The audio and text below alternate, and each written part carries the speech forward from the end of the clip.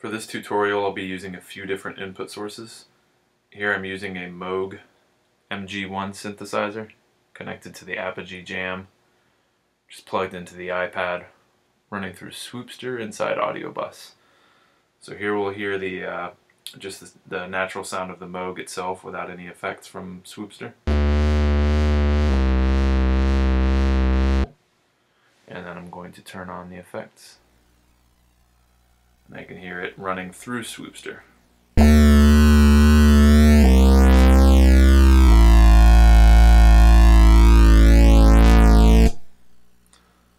Okay, let's get started. Swoopster is an effects processing app, which means that it needs an input source in order to produce sound. It does not produce sound on its own. Common input sources are from Audio Bus, Interapp Audio, USB audio interfaces, or the headset microphone. It is not recommended to use the built-in microphone and speaker on your device, as that's a good way to produce some pretty horrible feedback. Here in Audio Bus, I've got Swoopster connected in the effect slot. It's actually compatible with all three Audio Bus effect slots, so you can use it however you see fit. Right now in Audio Bus, I also have an input source, which is the default input app, which is taking a signal from my Apogee Jam, and I have a Moog MG1 synthesizer connected. And then I have Propellerhead's Figure app connected as well. Now right now we're hearing the Moog unprocessed.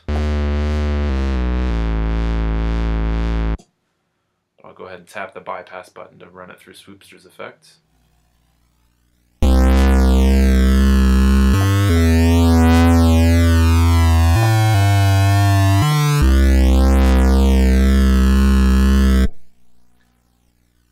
Now, Swoopster has two main modes, Perform and Tweak. Perform mode is what we're in right now. Consists of 4 XY pads, 2 for the left channel and 2 for the right channel. Tweak mode has sliders for each channel and actually has 2 extra parameters that you can access that are not accessible in Perform mode. Because the effects engines are separated on the left and right and they're actually independent, you can control the effects parameters using the link button, so the channels are either linked or unlinked. So if I have it linked, you'll see moving one of these will control both. Go ahead and reset that. Now to hear how that sounds, I'll show you real quick. I'll control the speed of the flanger with the channels linked and then unlinked.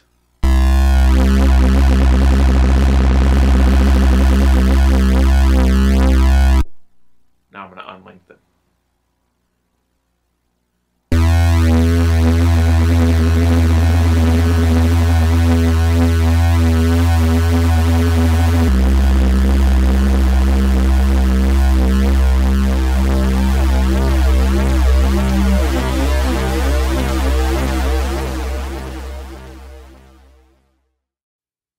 In Perform mode, the top XY pads control regen and manual amounts for the flanger.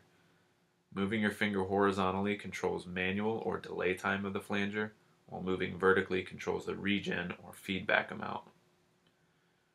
When centered, the feedback amount is at 0. Moving upwards gives you positive feedback. Moving downwards gives you negative feedback. I'll demonstrate the difference between that really quick. Just a simple synth note here. Moving upward gives you positive feedback. Moving downwards gives you negative feedback. The bottom XY pads control speed of the flanger and the fuzz amount. Moving your finger horizontally controls the speed of the flanger. Moving vertically controls the amount of fuzz. Starting off low and pretty clean, I'll show you the sound of the speed of the flanger.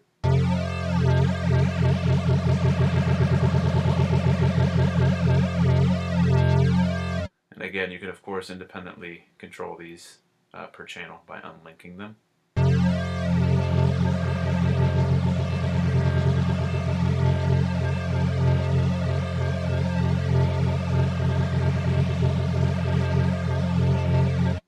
For the sake of the demo, we'll just keep it linked for now. and then fuzz them out.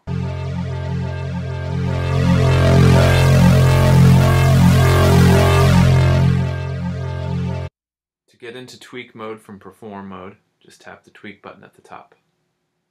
And of course vice versa.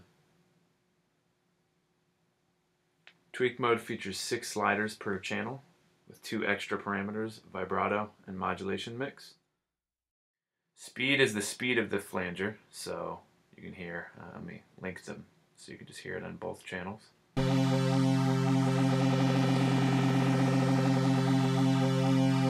And of course, if you want to control them unlinked, just tap that to where it's not highlighted.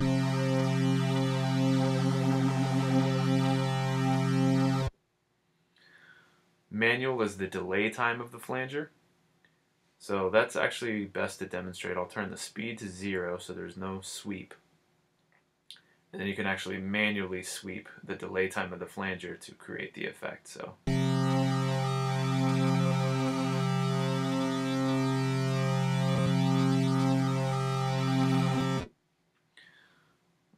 Pull that back down further. Regen is the amount of feedback, and remember Swoopster has both positive and negative feedback. So starting at 0. Oh, let me turn the speed back up so you can actually hear it. If I move to the right, I get positive feedback.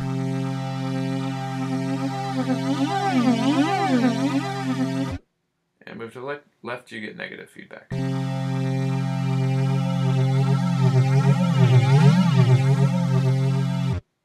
I personally like negative feedback a little bit better, I think, but they're both cool sounds. Fuzz amount is pretty self-explanatory. On 0, there's no fuzz added. At 100, there is a lot of fuzz added. So.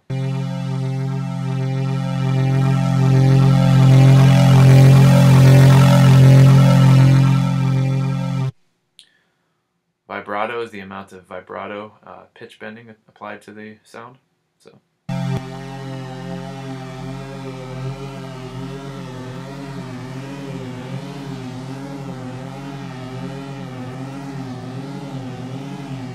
Once you have that and a lot of a high amount of feedback, you can get some pretty warped sounds.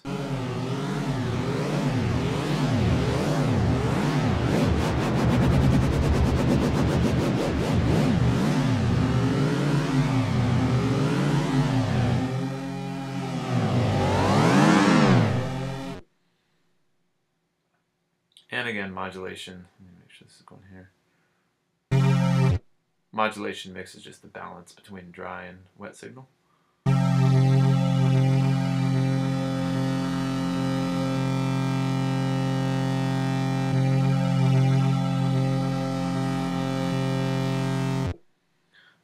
Other options you have in tweak mode are for input, so you can select the default stereo left and right input, or if you're using an interface, a 2-channel interface, and you want to choose a specific input, you know, either channel 1 or channel 2, you can do so there. Output gives you normal stereo, wide stereo, or sum to mono, which are fairly self-explanatory, but basically the default is normal stereo, so it's what we're using now. Wide stereo gives you a wider stereo spread.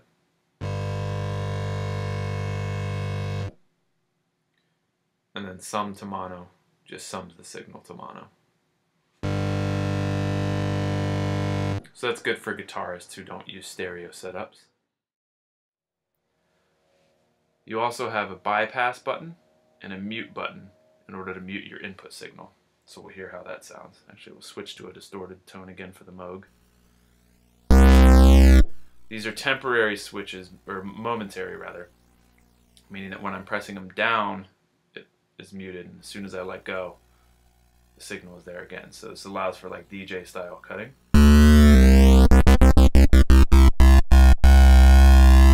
And then the same thing for the bypass.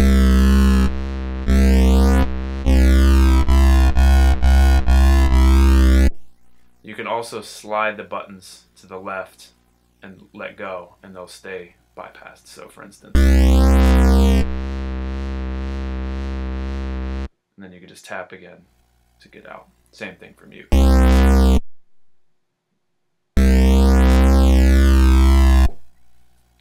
Now in the center panel here we have a preset list that's meant to be played in real time. So you can tap presets to change them. You can scroll through, of course, and then you can actually re-trigger the start of the flanger sweep by re-triggering the current preset that you're on. So I'll make a little example here. So I'll play a little beat from Figure. So if I sweep through a couple of presets here.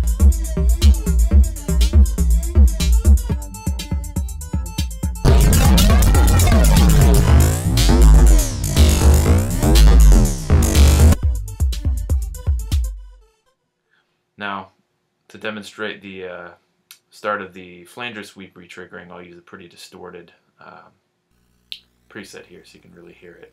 Now you notice whenever I tap the preset, the flanger rate starts over from the beginning.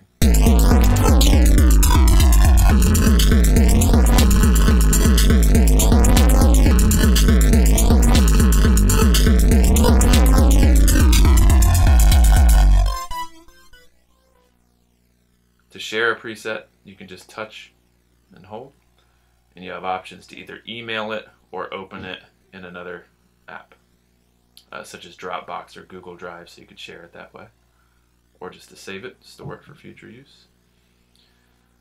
To save a preset, you just tap twice. So if I wanted to make a preset, a custom preset, and save it, I could use something to start off with here. I mean, this is not necessarily going to sound good. Actually, it's not horrible, but that's just to show you here. And I'll tap once. It's going to ask you to tap to confirm. Tap again, and then type in the name of the preset and press save. And then you can see it just popped in right here.